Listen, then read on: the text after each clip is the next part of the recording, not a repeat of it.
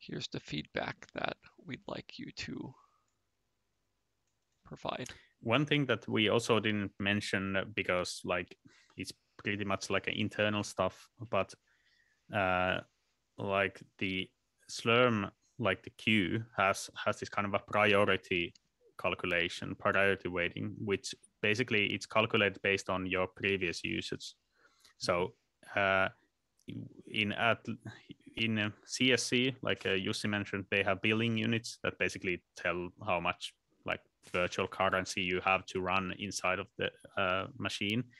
In Aalto, we don't have that kind of like a cost attached to computations, but there's like this kind of a priority cost in the Slurm itself. Like basically, if you run stuff in the queue, it will like lower your priority so that like other people have they can run stuff as well. And how do you usually want to do it is that you want your resource request to match what you actually want to do, so that then the Slurm will assume that you will use the resources that you are like when you're queuing, Slurm will assume that you will use all of the resources you're requesting. But after the job has finished, your your cost is calculated based on what you actually used. So let's say you put like a 10-hour job of 100 CPUs running. Your priority, you go through the queue, and your priority will dip because like you have this huge job running there. So like, and because you're basically like using already a lot of resources.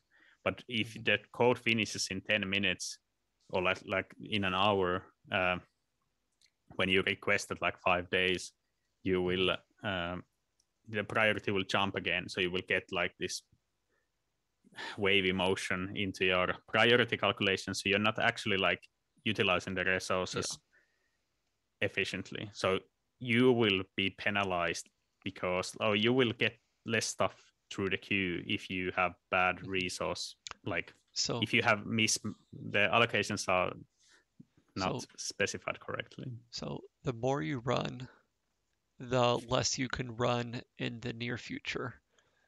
So that tries to make a dynamic system to balance everything out. And in the end, the more efficient your stuff is, then the more you can run long term or something like that. Yeah. Yeah.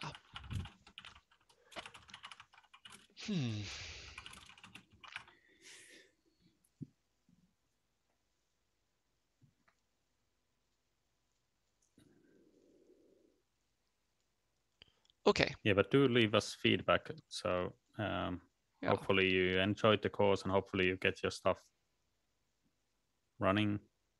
Yeah. Yeah, I mean, it was great sharing this time with you.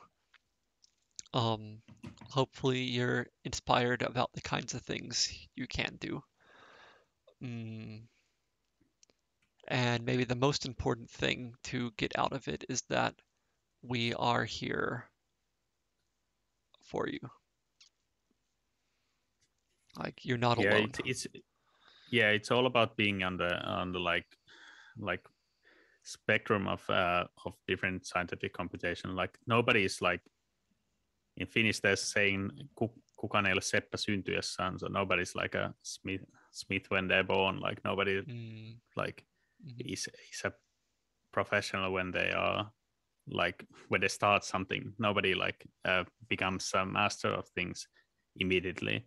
And that's why and we are definitely no masters in like no masters of the universe. Like so it's important to realize that okay, I'm here, I can do this, I want to do this, I want to move towards this direction, and make use of the resources available to you so that you can get the best out of the systems and best out of learn the most while you're working on your project, because that's we're a university anyways. Like you're supposed to learn things here, so try to utilize the resources and the materials to the best experience for you.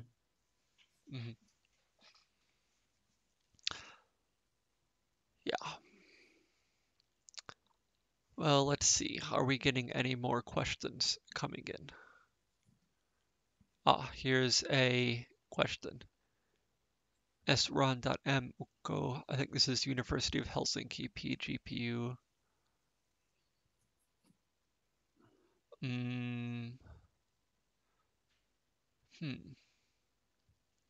So I this think last line, you're asking for the partition, but you're not asking for the resource.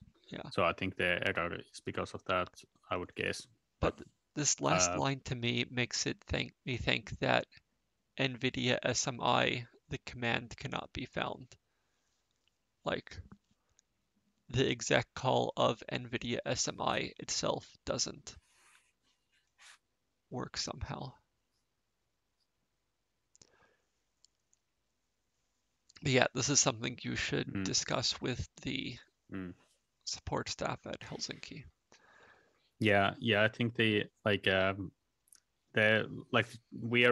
have tried to make it like a bit general, but of course, like we see it from our point of view because like we deal with our system constantly, so we don't often we don't know how it like everything looks on the other side of in different places.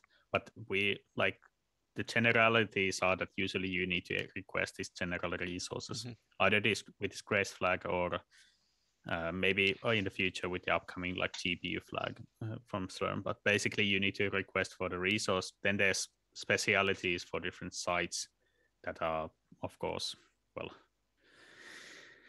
they are like different for each site.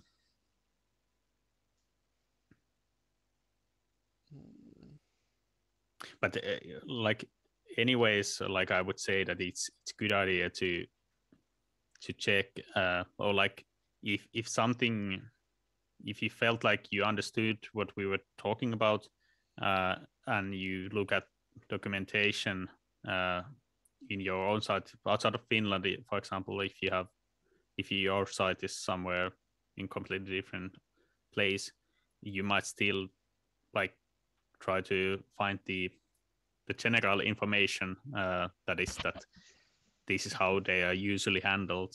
So the flags might change, the names of the systems might change, stuff like that might change, but usually stuff is very general. And like what Jussi said earlier, once you get into the habit of using these HPC systems, then sky's the limit usually. Like you can start moving to different directions using the different systems and translating your code to different systems. It might require some time to get the correct flags set up for different systems, and you might have different scripts for different systems, but usually it's like once you know how to do it in one system, you can translate that information to other places as well. Yeah. Okay. I just got some pictures of my setup here. Okay. Anything else in HackMD?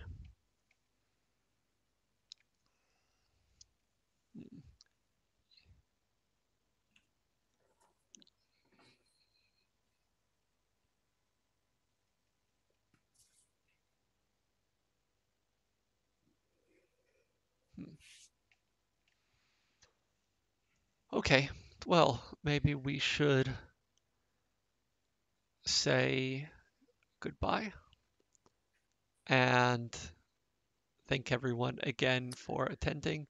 We should thank all of the instructors on day 1 and 3. So Jussi Ankovara, Enrico Glirion, Samantha Woodkey. Who else was there? Radovan Bast.